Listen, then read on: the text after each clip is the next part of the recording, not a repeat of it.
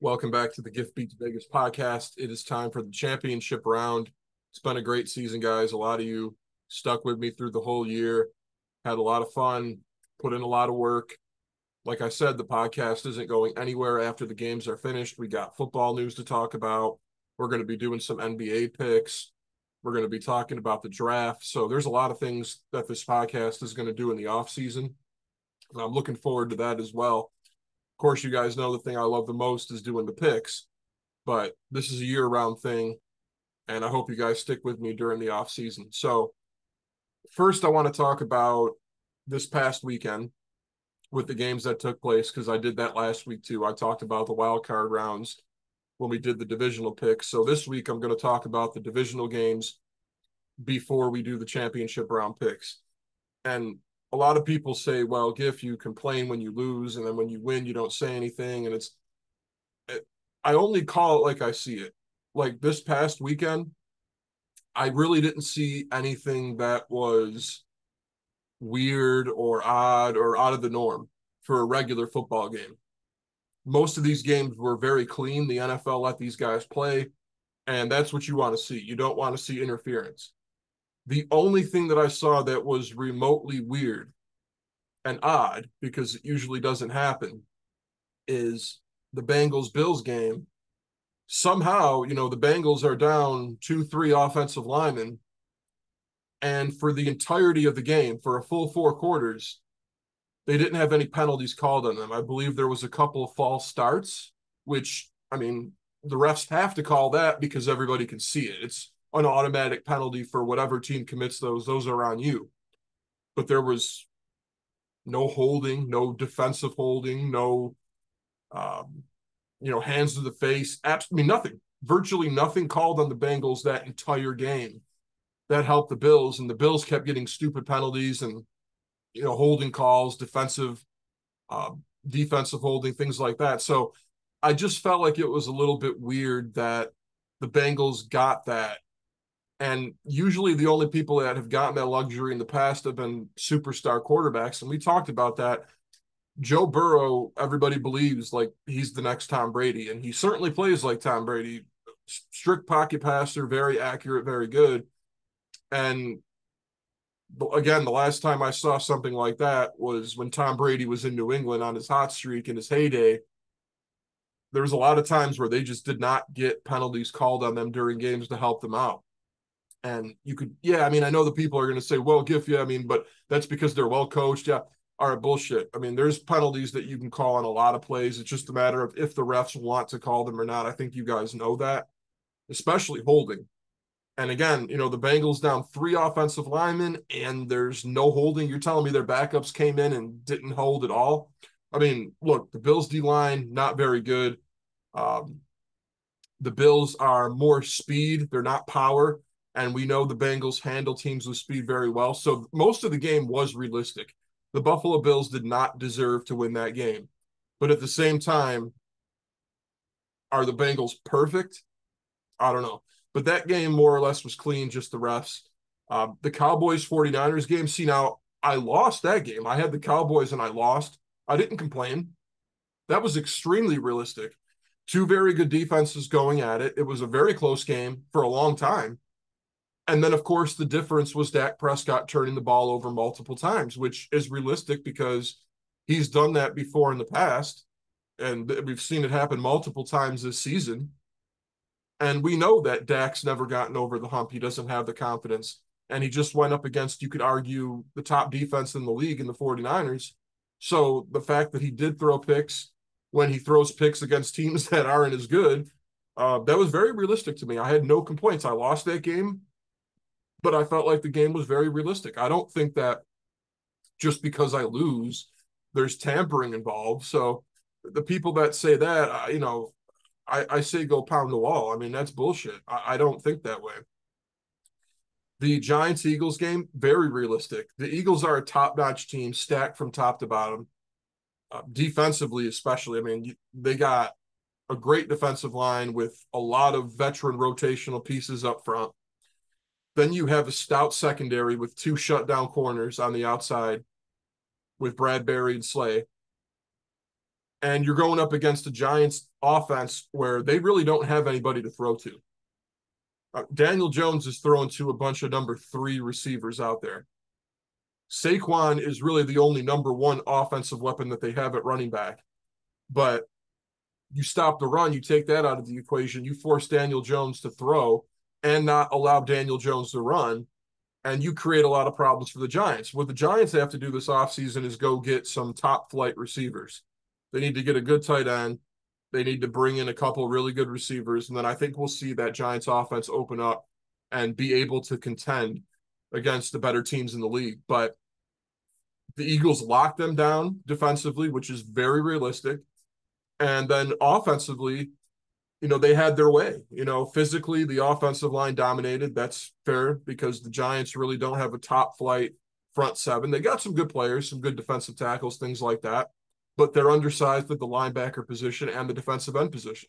So the Eagles, with one of the best offensive lines, if not the best offensive line, brutalized them.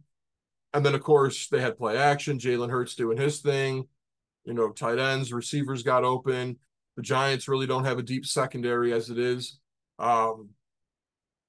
Obviously, that's, Xavier McKinney coming back, and I understand that was a big thing. Their corner position got a little bit healthy towards the end of the year. Everybody thought that was going to be the difference, but it wasn't. I mean, the Eagles are a top-notch team. The Giants still have building to do. That blowout felt very realistic to me. And the Jaguars-Chiefs game was very realistic too. If Mahomes didn't get hurt, I think we would have seen this probably Chiefs win by double digits, if not 3 scores. I think that's what would have happened. But that injury was real. I mean, I saw it. Sometimes you question things and you're like, man, is he really hurt?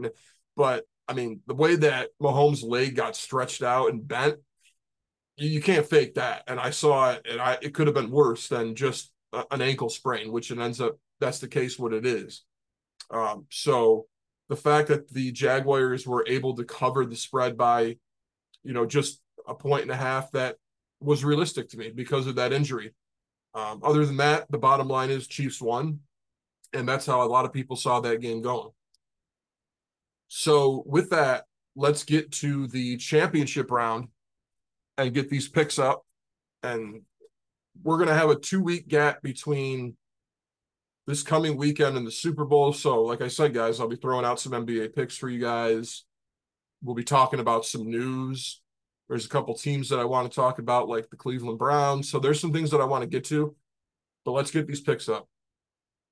First game, 49ers plus 2.5 versus the Eagles. I have the Eagles to win and cover. I'm going to go under 46.5 because you got 2 really good defenses going at it here. And if you're going to tease the game, tease the Eagles plus 4.5. I don't really think there's any other way you can go. Now, one of the things that I'm looking at here is the weapons for both teams. Now, I love Deebo Samuel. I like George Kittle. I like Christian McCaffrey. He is a little bit banged up, by the way, but I do think he's more or less going to be at his best in this game. But I like what the Eagles got a little bit more. Now, both these teams got good offensive lines. I think the Eagles' O-line is a little bit better, but these 2 teams got here because they got powerful run-blocking O-lines. Let's put that out there. But I like the weapons of the Eagles a little bit more. A.J. Brown, he's just on another level. Like, Deebo Samuel's really good. Like, last season he was amazing, but there's just something about A.J. Brown to me that is just dynamic, all-star, over-the-top good, where he can take over games. Again, I know Deebo has done that in the past, but I just think A.J. Brown is another animal. And then the fact that they got Devonta Smith as a number 2, I think he's a number 1 as it stands. Extremely elusive, can pretty much catch anything that comes his way. Great at reading the field after the catch. And yeah, I mean, Kittle's great, Deebo's great, McCaffrey out of the backfield, sure, but to have these 2 receivers on the outside work, I just feel like that's going to be a little bit more potent in this game. Not to mention the Eagles got Goddard at tight end. He's no pushover. Miles Sanders coming out of the backfield. He's no joke either. So it's not like the Eagles are vastly outmatched with talent, because the 49ers, a lot of the times when they get their W's, it's just simply because they have top flight talent, top flight offensive talent, and other teams don't. They don't have the defensive depth to cover these guys. That's the other argument now. So I like the weapons more for the Eagles, but then the other argument is that the Eagles defense can handle the 49ers. Whereas, I look at the 49ers defense and I'm like, that's secondary. It's suspect. The Eagles got the offensive line to keep that front seven off of Jalen Hurts, not even to mention that Hurts can run to avoid pressure. But the 49ers don't really have a deep secondary to handle both Devonta Smith and A.J. Brown. Again, not to mention Goddard at tight end too. So that's a factor for me. Ward in the secondary is good. I think he could give Devonta Smith some headaches. But one of those two guys are going to be open most of the time. That's how I'm looking at that. And then the Eagles defense, we talked about it just, a few minutes ago when I talked about last week's games. An extremely good secondary, a rotating physical defensive line. So for me, that's a big thing because they're going to be able to stop the run for the 49ers. McCaffrey's not going to be able to run on these guys as easily as I think people think he might. And I think that's going to pigeonhole a young quarterback in Brock Purdy. Because if he's not going to have a full Kyle Shanahan playbook to work with, which we're talking about play action, moving parts, all of that, if the run game doesn't exist and the Eagles defensive line doesn't allow that to exist, the game plan's not going to work for the 49ers. Because, you guys have seen how they win games. They get the run game going a little bit. Offensive line dominates a far less superior defensive line. Play action starts happening, and then the defense doesn't know what to do. And then you got McCaffrey coming out here, Debo coming out here. But again, the Eagles have everything to start from top to bottom to shut the run down, stop the play action, make Brock Purdy just straight up pass it. And again, you got two lockdown corners on top of a good defensive line. And I think that's where things just go over the top. And they make it so the 49ers are going to have a hard time moving the football. I think at least for the first half, the Eagles are going to have a little bit of a hard time moving the football too. But as the game goes on, things I think are going to open and sway in the Eagles' favor because of this matchup.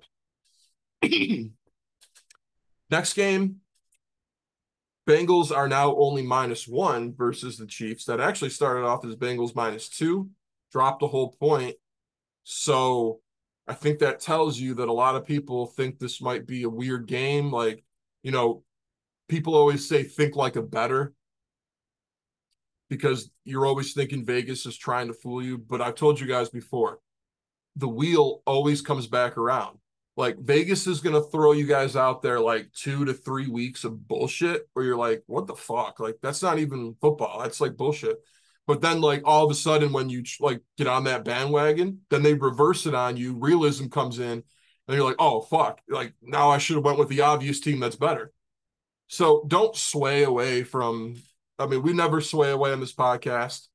Don't go against yourself.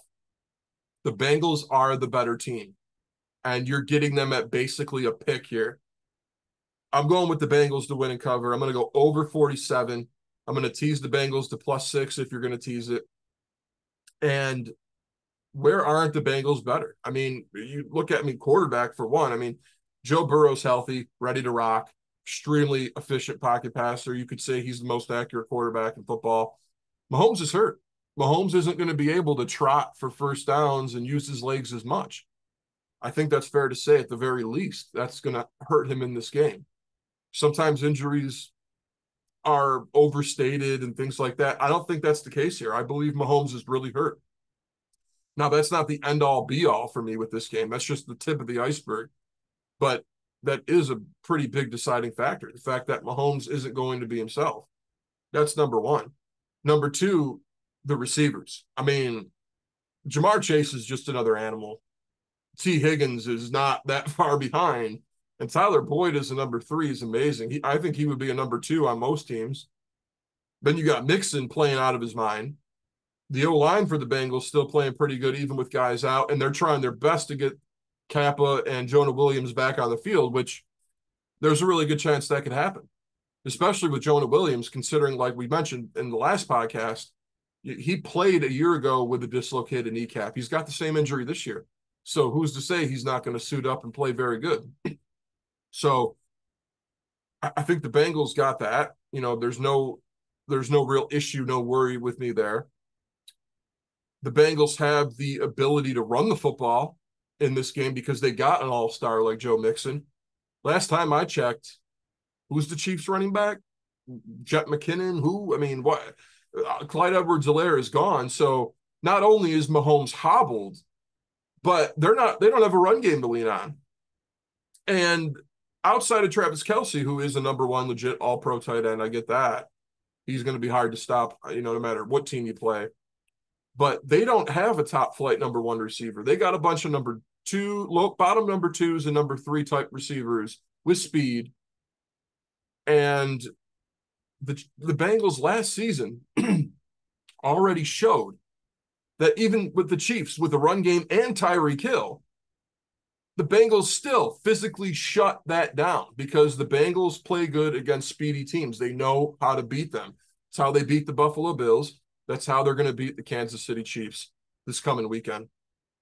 And again, guys, just think to yourself here. Andy Reid's been coaching in the league for multiple years.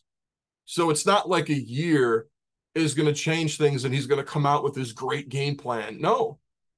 Again, if he couldn't get it done with Tyreek Hill, Mecole Hardman, Travis Kelce, all those guys out there, and a run game, good offensive line last season, if the Bengals beat them up last season in the playoffs the way that they did, what are they going to do this year when the Bengals are fully healthy, ready to rock, everybody's on the field, and the Chiefs are obviously have all these issues going on? And then that's not even, there's more. The Chiefs secondary is not that great. And I just mentioned that the Bengals have one of the best, if not the best, receiving core in football. Who in the Chiefs secondary is going to stop Jamar Chase, let alone T. Higgins and Tyler Boyd?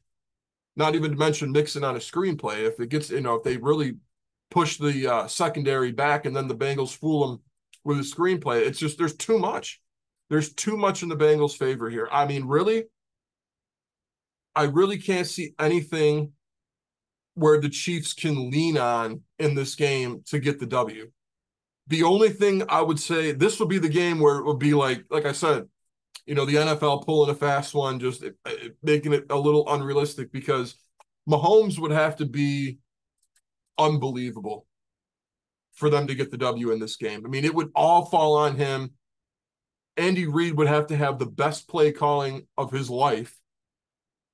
And they would have to hope that the Bengals don't have a huge game, like come at them 100%. And the Bengals are coming 100%.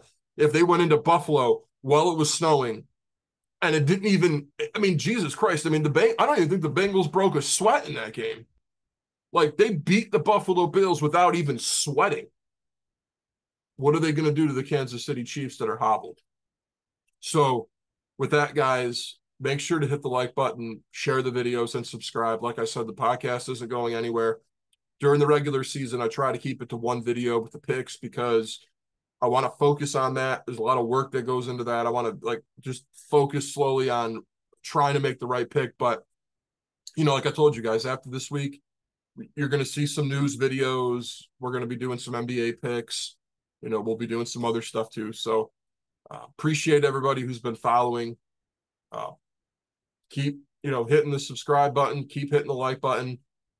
And I know some of you guys tune out for the off season. You guys go do other things. And then, you guys always come back during NFL season. So some of you guys, I'll see you next year, but I hope some of you guys stick around or at least periodically check in with the podcast to see what we're doing. So again, guys, thank you. Hit the like button, share the videos, and subscribe.